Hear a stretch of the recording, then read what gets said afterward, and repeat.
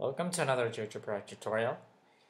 In this tutorial, I'm going to teach you how to show that the sum of the interior angles of a triangle is equal to 180 degrees.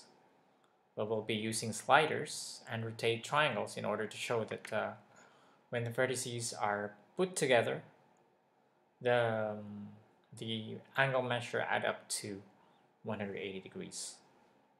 So the first part is to create line AB. So we use the line through 2 points tool to construct line AB. So these 2 points will be two of the vertices of the triangle. Next, we create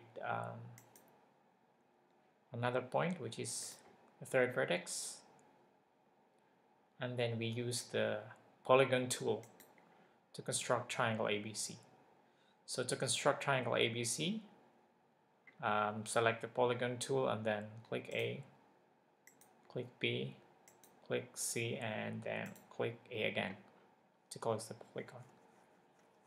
Next, we construct the midpoint of BC. So select the midpoint tool and then click B, click C.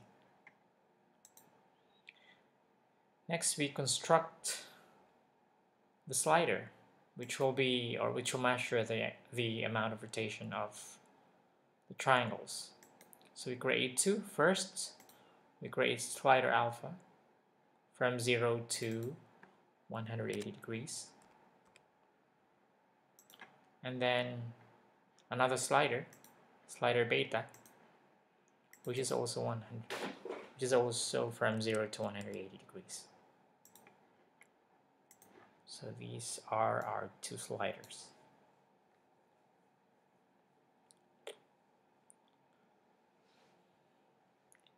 Next, we rotate triangle ABC about point D. So to do this, we need the rotate. This is the rotate object around point tool. So we click this tool, click the interior triangle, and then click point B. So we choose the amount of rotation is alpha, and clockwise.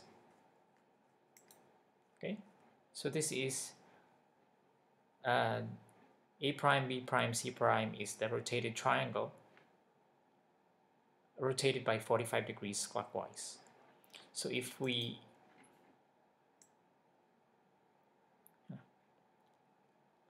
move the alpha slider, so the angle rotates, or the triangle rotates about D.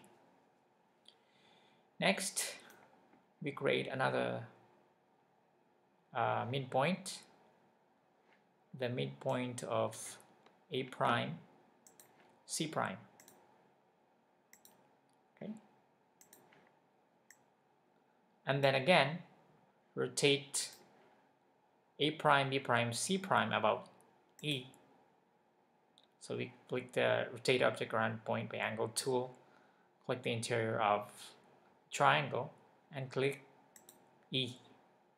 This time, we place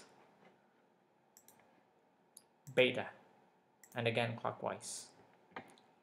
So we have actually a total of 3 triangles. Okay. Next, we will be hiding the points that are not needed. So we hide points C double prime and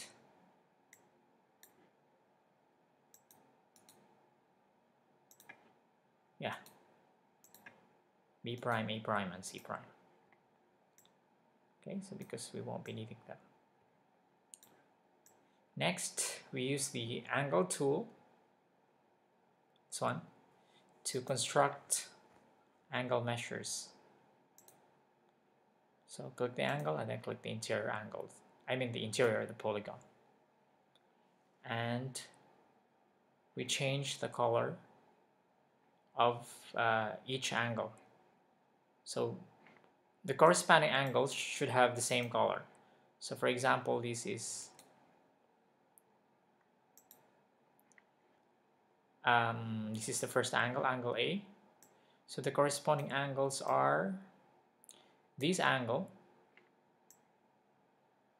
So this angle here and this angle here.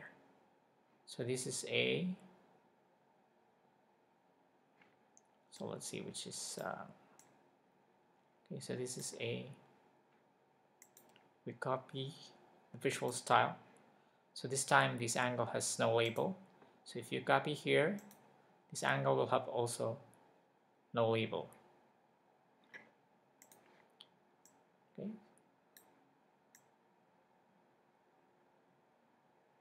Okay, so this is also the corresponding angle.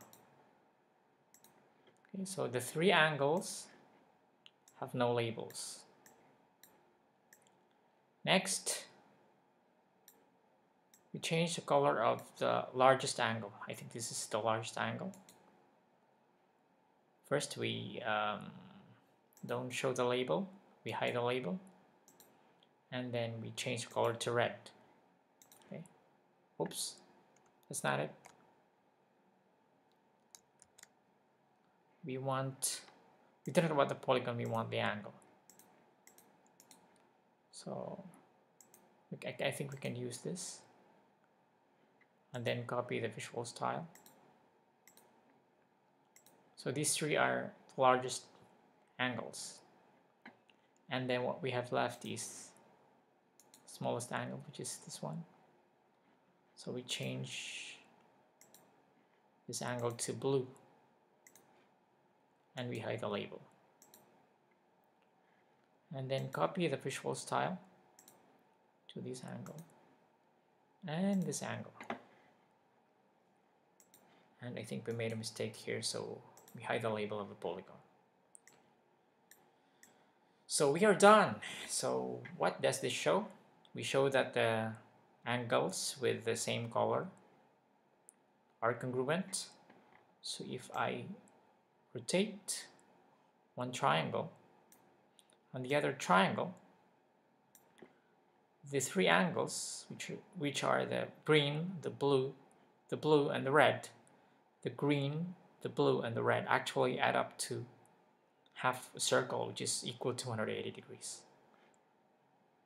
So, and even if I change the shape of the triangle, you see, whatever shape, these angles here still remain 180 degrees, which means that the angle sum of these angles, of these three angles, is equal to 180 degrees. So that's all. I hope you have learned something. Thank you.